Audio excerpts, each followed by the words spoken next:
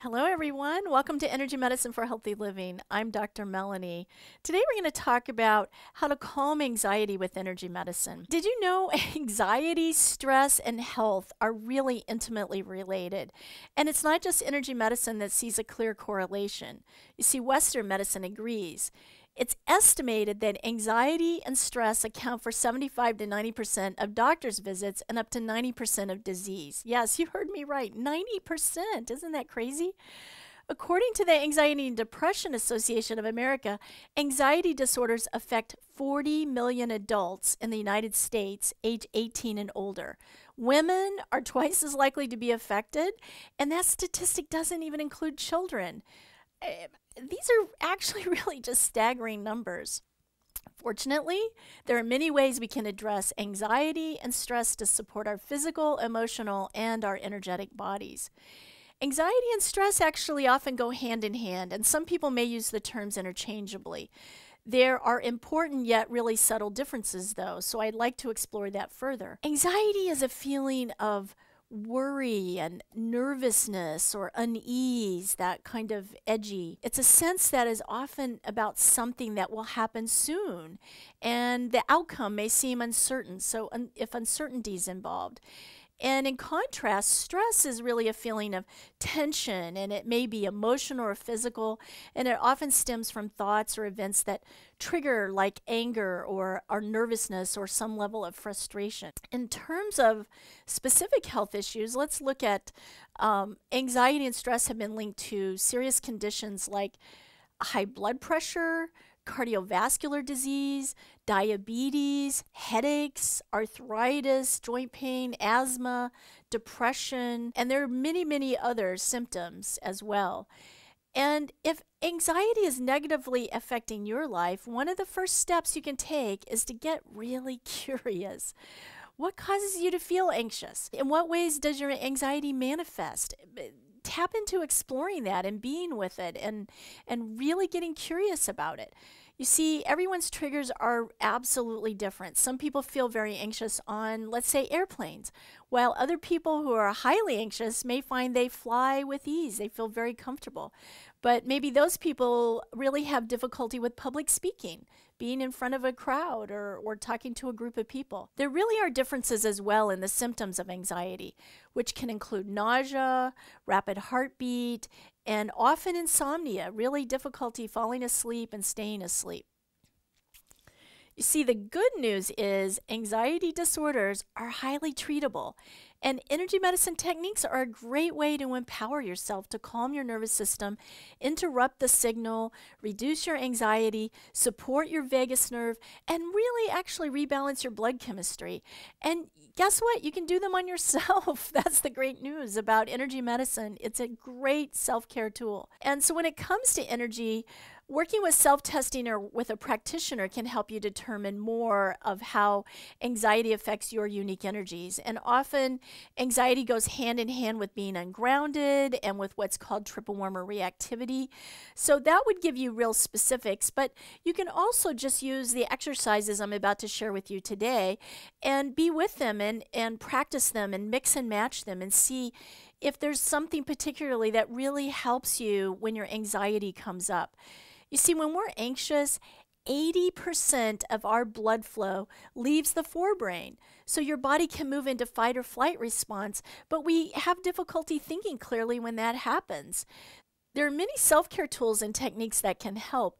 Things that you can do like exercising, being out in nature, listening to music, one of my favorites, meditating, dancing, gardening, getting your hands in the dirt, engaging in any creative activity that really brings you joy, spending time with loved ones, being around your animals, and breath work can also be very easy and beneficial.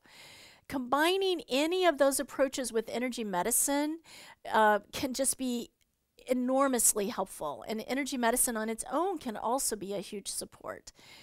There really are dozens of simple exercises that we could look at for working with the sympathetic nervous system, and that's what governs this triple warmer meridian energy. It's our fight, flight, or freeze response, and it plays a major role in our anxiety level. it's really important that we realize we can address anxiety in multiple ways and that we really have the power to help ourselves, and that energy medicine can really be a powerful ally for you. So let's take a look at a few of my favorite energy medicine techniques for anxiety. The first one is called triple warmer reactivity pose. So you make a double OK sign with your thumb and your index finger. The side of this is going to be placed at your temples, and the remaining fingers are going to go on your forehead. So it looks like this. Focusing on your breath, you can close your eyes if you like, but bring that anxiety to mind. If you know what those stressors are, focus on the stressors and begin to breathe. Inhale through the nose, exhale through the back of the throat.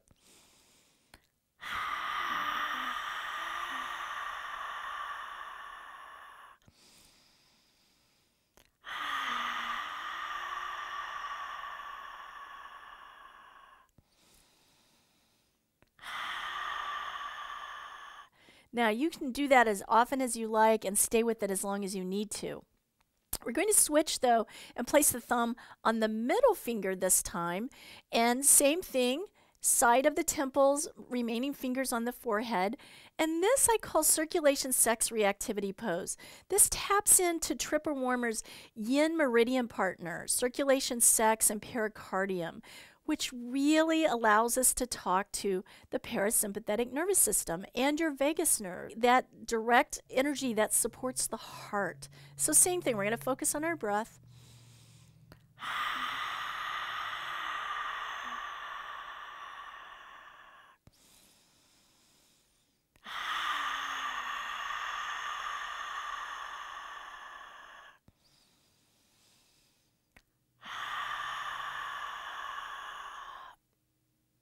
That gives you a way to balance sympathetic and parasympathetic energies.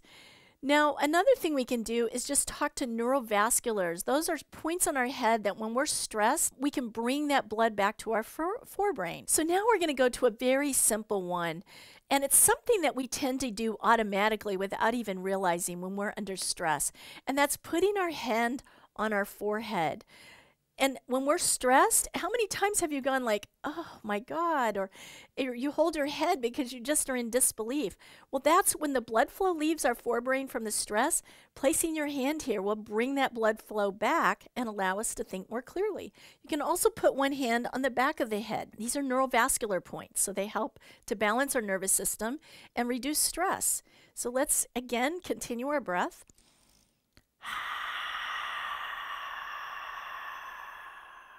Of course, you can stay with this as long as you need to. You can do it sitting, standing, laying down. You can use it as often as needed.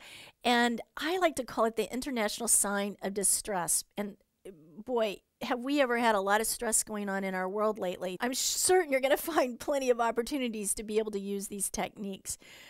Oh, and that one felt really great for me. Another one we're going to do is called the peacemaker.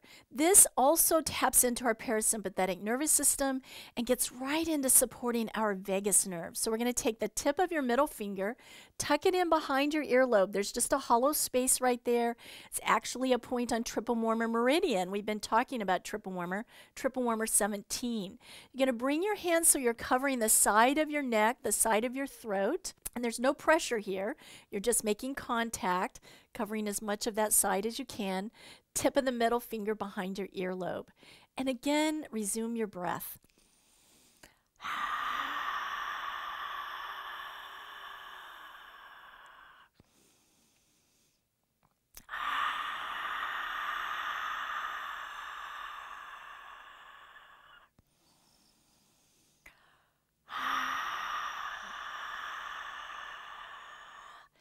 This is one of my absolute favorites if you're having difficulty falling asleep, because that stress wheel is just turning and turning. I love doing Peacemaker to fall asleep, and you can use it anytime, anywhere. It's so easy. Now we're going to go talk to the thymus gland. The thymus gland right here sits below the sternum in the middle of our upper chest. And when we are stressed, Thumping our thymus will not only reduce stress, but it helps to boost our immune system. It's a great way, easy way to calm your nervous system. And we're going to combine this thymus thump with what I call crossover half peacemaker. It's a variation to the exercise you just did. So I'm going to take my left hand, cross it over my throat, tuck my middle finger behind the earlobe at that triple warmer 17 point. So now we're talking to the vagus nerve here that runs along the side of the throat, to the thyroid gland, to the thymus, down into every organ in your body. So we're talking to the parasympathetic nervous system, and we're talking to the thymus gland, which is communicating with our sympathetic nervous system. When you thump your thymus, you actually are generating T cells, and T cells are what we need to boost our immune function. So it's very, very easy and gentle. You can do either side, both sides, it doesn't matter which one you do. And keep on breathing. That's the important point. Keep on breathing.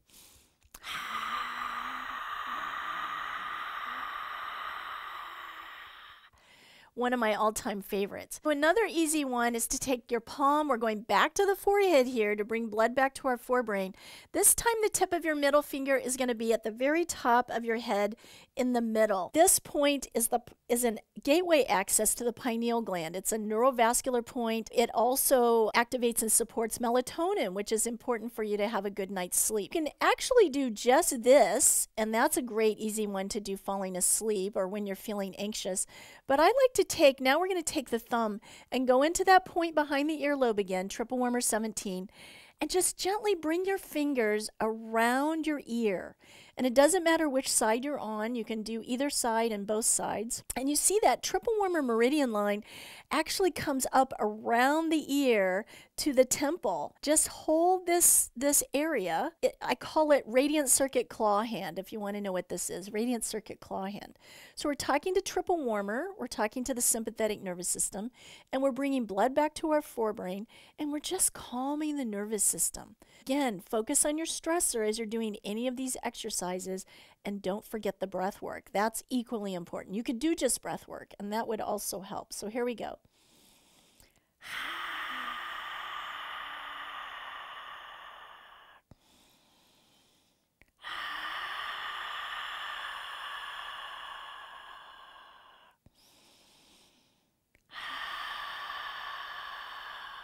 Wow, that feels yummy. I'm going to do both sides. So tuck the thumb behind the earlobe, claw hand around the ear, palm of the hand on the forehead, tip of the middle finger on the top of the crown.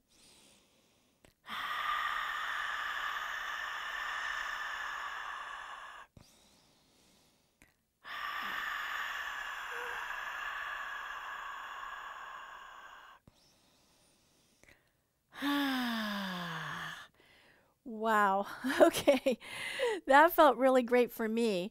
I hope it felt wonderful for you too. So again, pick and choose. Try one or two.